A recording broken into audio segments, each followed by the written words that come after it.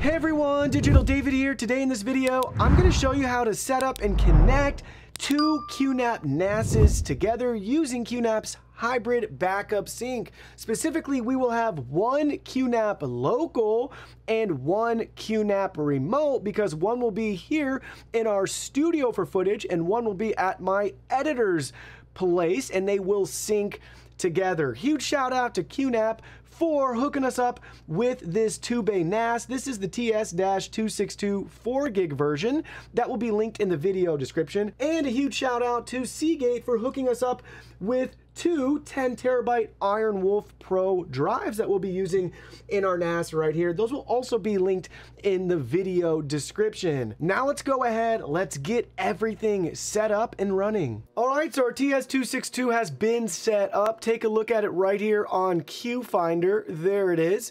We also will be using a TS-253D to connect both of these together remotely to sync up. So first, let's go into our TS-262 settings and configure that. First thing we need to do on our remote unit is to go to the App Center and download HBS3 Hybrid Backup Sync. So just select this. There's a search bar up here. You can just start typing HBS and it should pop right up. Hit install. In my case, it says open because we've already installed it. And then you can come back here and then you can open it up, where we need to now go to the services section. And we're going to go ahead and enable the remote NAS RTRR server. So toggle that to enabled. Set up your password right here. And then you shouldn't have to configure anything else. But I went ahead, I toggled on enable TCP BBR congestion control. I'm not sure if this will or won't make a difference in my use case, but I have really good internet from my ISP here, but my editor does not. So in the event that this will help us or make our life easier, I went ahead and I toggled that on. So once you have that set up, just hit apply and OK. And everything will load and populate right here. And there we go. We can go ahead now and exit out of this. And let's now go to our other device that's going to be staying with us in our home, our office, or our business. The main device, whatever you want to call it. Now we're on our main NAS, our primary NAS, whatever you want to call it. So same thing, go to the App Center, search for HBS3 Hybrid Backup Sync, get it downloaded, then open it up. We got to configure the same services again. So enable that and create a password for this NAS and account. So you can go ahead and do that there. And since we checked this box on the other one, we're going to check it on this one as well, and then hit apply. So simple and straightforward, the same steps for both, but now we're going to take this a step further on this unit, and we're going to go up to the sync section where we need to create a sync job. Select the sync now button and you have three different options. We're going to choose two-way sync job. And we're going to choose remote NAS. They do have cloud server options depending on what you're trying to accomplish. But for us, we want to sync up both of these together. And then we need to add our new account. You may or may not have something here if you've previously already done this. In our case, we have it here because we've already done this already as a trial. But let's pretend like we haven't. We're going to go to add a new account. You can name it if you want. You just need to copy and paste the IP address. You can find that in QFinder or maybe at the top of whatever web browser you're in. You should be able to find the IP address of your NAS. This is going to be the NAS that you're trying to connect to. So in our case, the white one that you're seeing right here, our TS-262. And then you can even conduct a speed test, and then you just select create. So name it if you want, IP address, password for it, and create, and you're all set and ready to go. So we'll enter into ours really quick. I'll show you right here. So we got our IP address, password entered. We can even conduct a speed test, which is really cool. So I'll do that right now. 281 megabytes per second. That's what we're getting with this, which is fantastic. That's about as fast as the drives are that are in this, the Iron Wolf Pro drive. So pretty cool. So once we have that entered, we can select it. And now we're taken to this screen where we can name the job, add a description. You can view and edit both devices. And now we need to select our folder to pair with.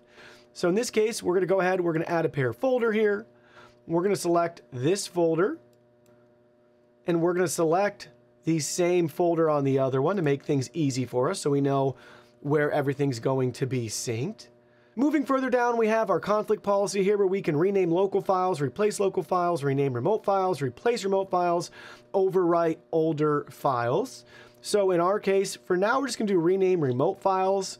This might be a little bit of trial and error for us. I want to do overwrite older files, but I'm a little nervous about, you know, deleting or having the wrong file at the end of the day. So just to be safe, we'll do rename remote files. We'll select next. Now we got to choose our schedule here. There's multiple scheduling options. One time, periodic, daily, weekly, or monthly.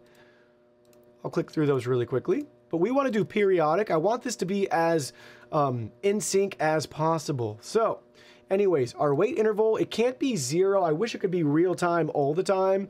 So, and for some reason they show 1, 2, 3, and 4, but you can't select those. So 5 minutes is the closest periodic interval that we can get. So we're going to select OK.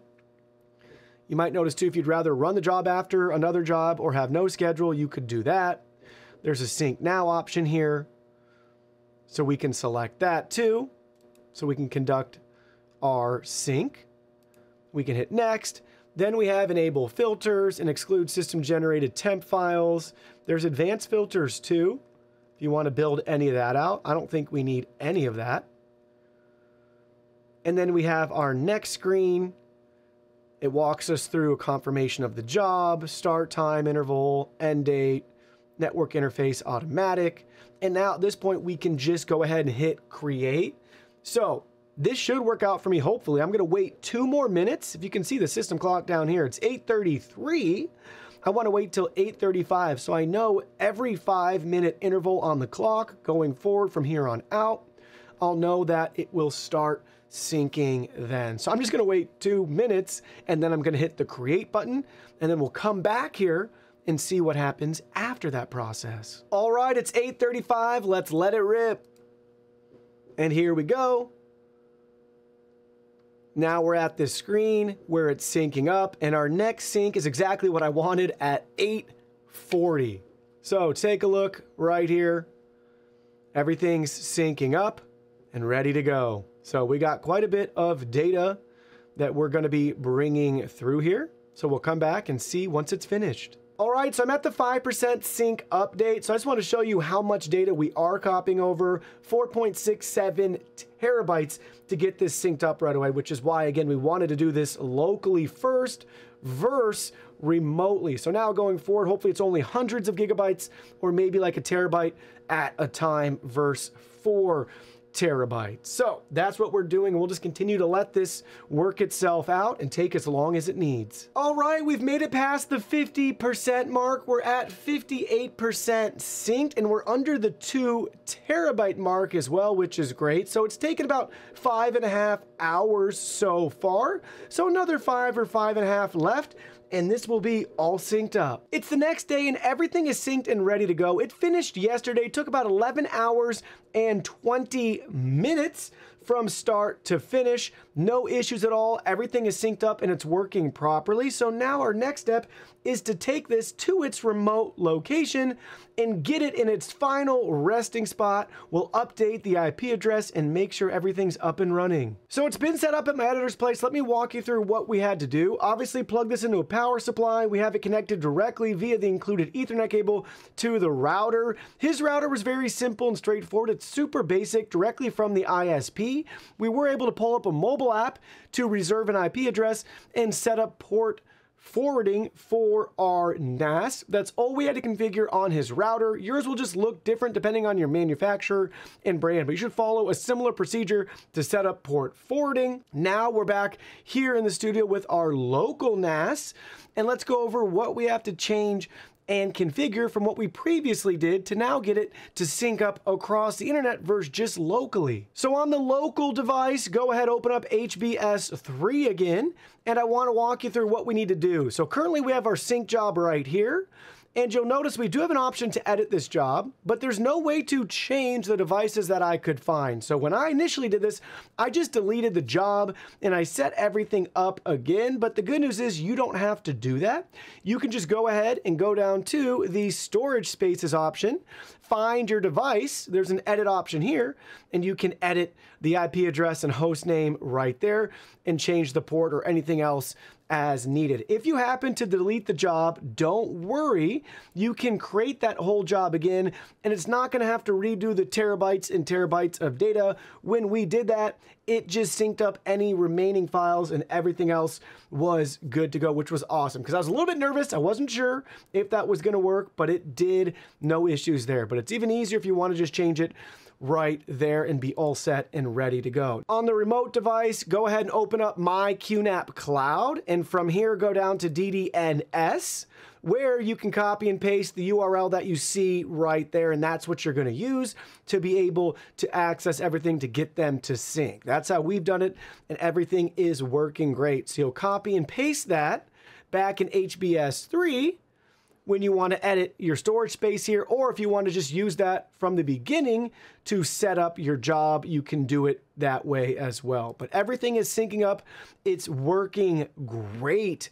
So really happy with everything overall. I do wish it was real time as opposed to the 5-minute delay, but for us, it's good enough. Best of luck to you as you get everything set up. Hopefully you're just as happy as we are, improving our workflow, saving time, energy, and money.